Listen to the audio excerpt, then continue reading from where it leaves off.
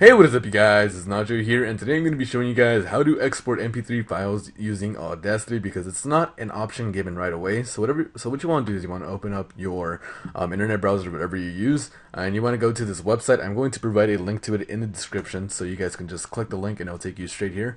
You want to click the link that's all the way at the top, the first one, which would be this one, or whatever version it's going to be on. And the reason you want to click the top one is because that's going to be the most updated one. That's going to be the best one so far. So you just want to click it, download it, save it wherever you save it. I save mine on my desktop because that's where I can know where it's at, but if you save things elsewhere, by all means go ahead. Once you get it, you should get a zip folder. You want to open up that zip folder, and you do need WinRAR to extract this. Okay, and then all you want to do, honestly, is you see this lame encoder thing. All you want to do is extract this out.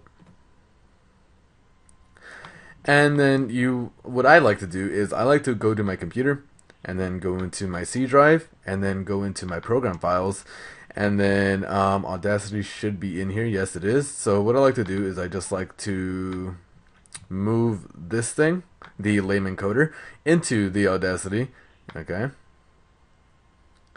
And I just like to move that in there just so I know where it's at. And what you want to do is once you have that in there or wherever you put it, you just want to go into Audacity.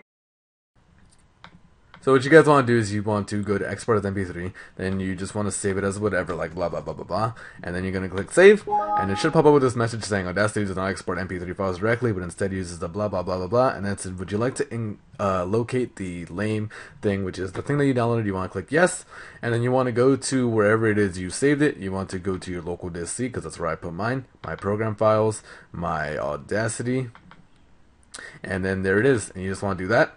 And then that's basically it. You can title it whatever you want, and then you should be able to export however you want, and you should be exporting MP3 files. And the reason you guys might want to do this is because some programs might not take WAV files, and MP3 files just tend to sound a lot better overall. So hope this video helped you out. If it did, be sure to give it a thumbs up. Other than that, my name is Papa Nacho TV. As always, if you guys stumbled across this video, be sure to subscribe and join the Nacho Nation today.